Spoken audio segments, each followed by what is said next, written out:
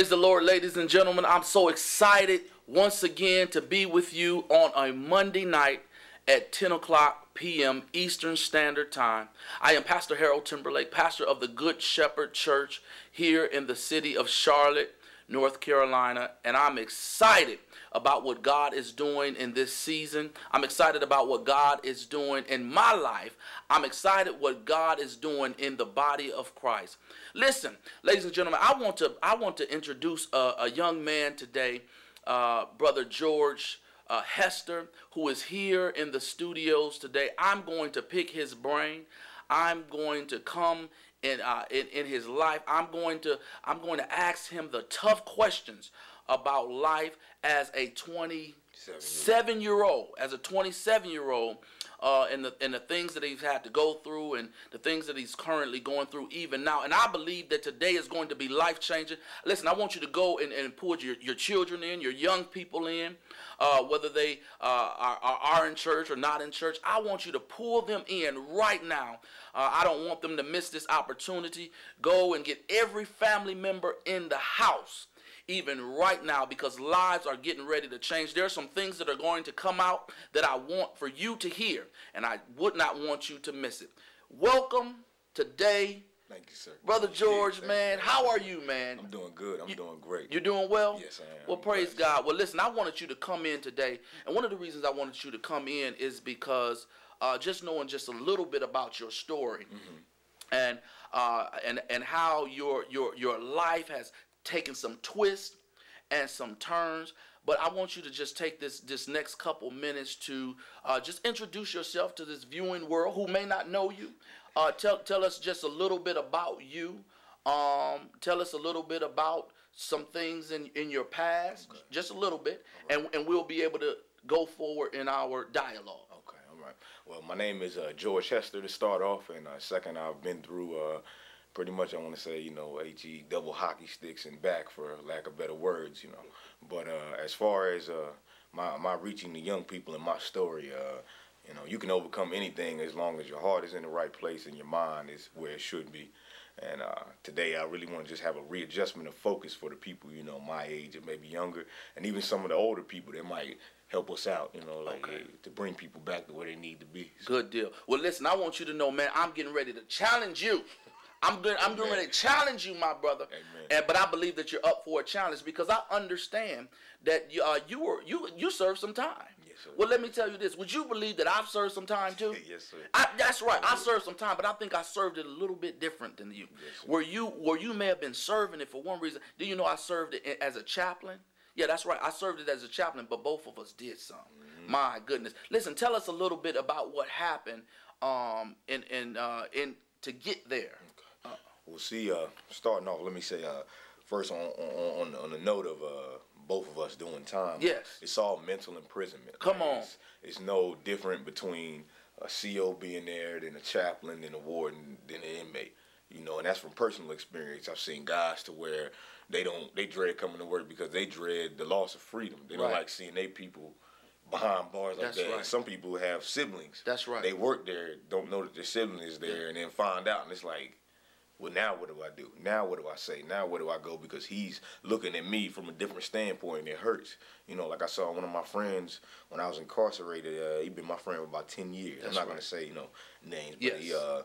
I saw him, and he treated me totally different. Like, we weren't even friends, and it hurt me at first, but then he came by my bunk. He was like, man, the only reason I spoke with you and talked to you the way I did is because the warden was there and I could have lost my job. Right. But I feel real bad that you're here. Right. If you need anything, come talk to me. Right. And I didn't, because I was in my feelings about the whole situation. And, right. As young people, we tend to do that sometimes. Right. We tend to have issues respecting, authority and positions of power, and that can get in people's minds, like, why are people trying to control me, when sometimes it's really just guidance. They're really just trying to help you. So, yeah. But as far as my experience, it woke me up.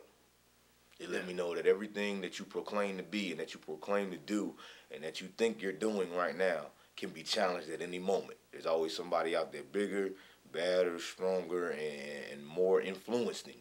And it comes to the point where God had to get me alone to talk to me because I wouldn't listen any other way. Come on. I wasn't trying to hear it. I was in the street. I was doing what I wanted to do. My music was solely based on me. Right. I was thinking about me. I wasn't thinking about, living right, being a husband, being a father, going back to the church, doing anything. I was trying to live the way I wanted to. Right. As I saw fit to move through life was how I moved, and then on some grounds it could be considered as like a tyranny because I didn't care after a while. I don't care about what people think, I don't care about what they got going on, they family, you know what I'm saying? Right. Is give me this, give me that, give me, instead of me trying to give back to the kingdom itself. Now, this is awesome because one of the reasons that this is awesome because it seems that all of us are on different paths to the same place. Amen. Now, you being 27, I'm 36. Yes, okay, sir. both young men trying to make things happen for our lives. Yeah. May have gone about things a different way, but I believe that we're right headed toward the same place, even right now. Would you say? I understand that you are former, that you are affiliate or former. I don't even know how that goes. Gang, affiliation. Tell me about that gang life. There are so many people that don't know about the gang life, and I understand there's probably only so much that you can really say. But we want to get open because this is the thing. I found out that we have brothers and sisters that are dying. Okay, and the people that are probably watching right now. To the place of where you used to be, okay, where you used to be, but now God has reformed you and changed you. So there are people out there that are viewing right now. I want you to give us some raw, uncut things of the gang life, how you were led into the gang life, and possibly even some of the things that happened in the gang life. Tell me about friends in the gang life. As far as do people sell people out? I mean, because I'm green, okay? I'm green, and let me say this. I know I'm hitting you with a lot, but there are masses of people that you'll be able to that you'll be able to minister to. Amen. That they won't even accept me because I don't know that lifestyle. You see what I'm saying? Amen. And so, but that's why God has an anointing on your life, and I believe that's why we kingdom build. So I'm gonna be quiet. Amen. I want to hear what you have to say about that life. That somebody can be changed on today. Amen. And before we do go any further, I want to let people know, I hope that these words really touch somebody and let them know that is not the way to take your life. To go that direction, you must be fully dedicated to negativity is how I look at it. Because that's all it's going to build for you nowadays. The principles are different. The way it's going about is different than, when I was coming up. The way people look at it is even different. How they get the tattoos on their face and their bodies and, on their eyelids and things like that. As I was growing up and as I was inducted, it was to be more of a concealed effort so that the police wouldn't know who you were and rival gangs wouldn't know who you were.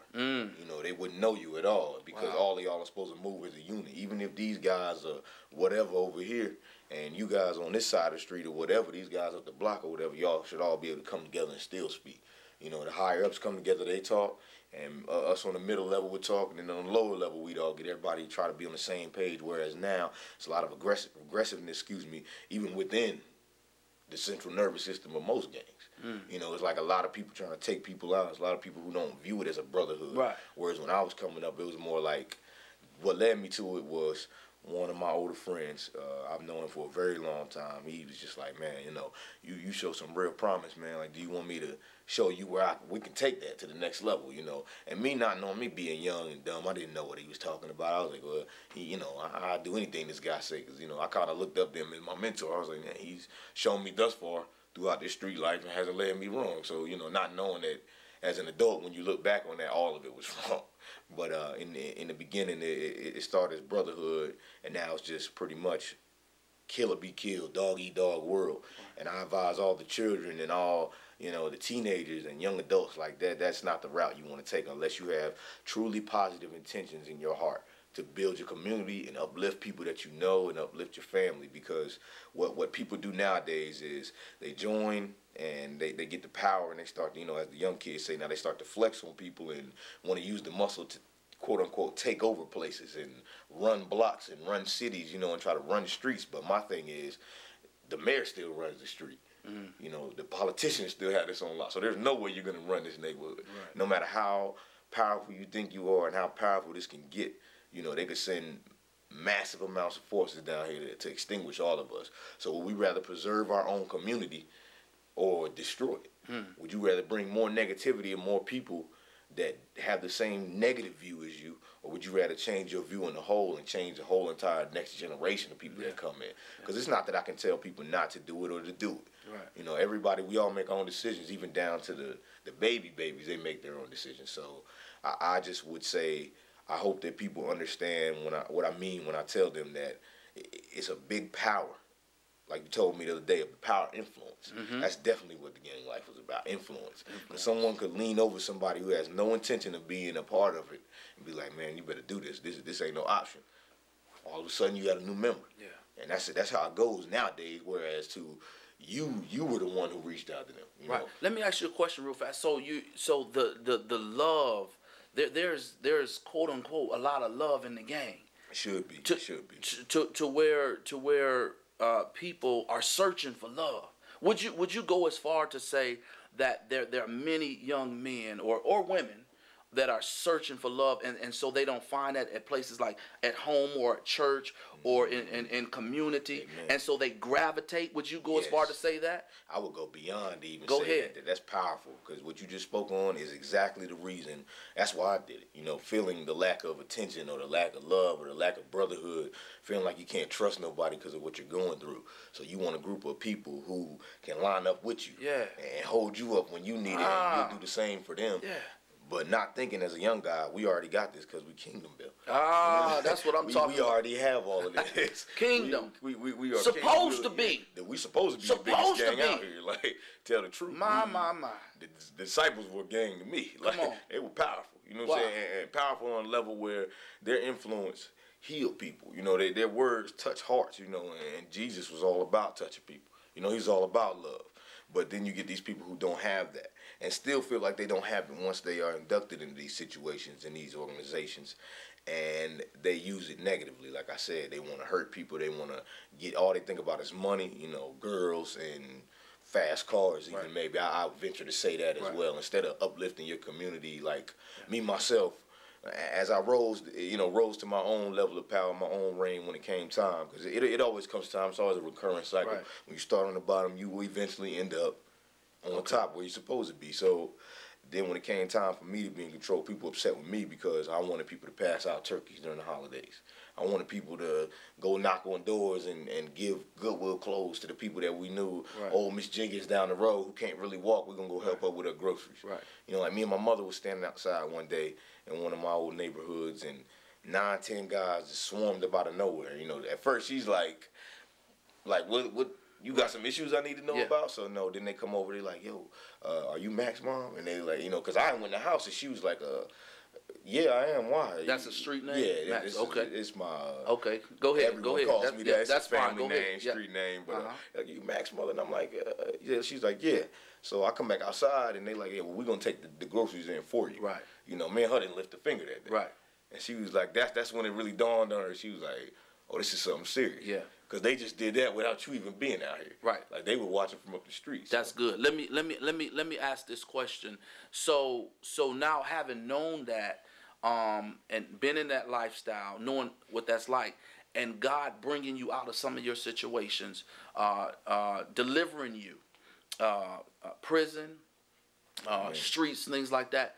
Can you just give me a short snippet of what you plan to do with that now? And then I've got to take it somewhere else with what you with something that you said. But how, if you can give me a short snippet of how you plan to utilize some of those same tools that you learned that was fabricated from the streets with a false love, because whenever you're destroying other situations and things and people, then that's a mirage or camouflage for the real thing. And we understand that's Satan's whole job, is to camouflage the whole thing. So how will you utilize some of that now and going forward and moving forward? Moving forward, I would say what my whole initial goal really is to just revolutionize love, the concept of it, because people think they know it and they'll be like, oh yeah, well, I love this person and I do this for this person. But truthfully, if people knew love, it wouldn't be a problem with you loving your brother and telling him you love him. Come on. Or telling God you love him. People just too strong-willed to say that. I like that. They don't want to be out. They don't want to sit here and be like, Pastor Timberlake, I love you, bro. Like nothing, no, there are no funny stuff, man. Right. Like it's not funny. Right. Especially if the man has the same heart you do. He knows where you're coming from. Just express how you feel. So that's all I would say. Wow. That's really my goal. I just want to show people that it's all love. That's good. That's good stuff, man. And I'm telling you, brothers like you, man. I'm so excited about brothers like you coming into the church. Because brothers like you are going to help revolutionize the church and what we're trying to do, whether in the community, at church, in homes and things like that. As a matter of fact, on last week I had your father. Had your father on and my bishop, and I challenged them. And so now I wanted to come down a couple generations, and I wanted to talk to you because I'm kind of right in the middle. And so I'm excited about that. But listen, you said something that I got to hit on. Because you talked about the disciples being like a gang per se, and they went around with Jesus. They stuck together. That was a real brotherhood. Now, how would you say that the church? Now we getting ready to go there, y'all. I want a raw, uncut version of the church, because I know that you were raised in church. And there are so many people right now, and one of the things that we hear often is, I've been in church all my life. One of the things I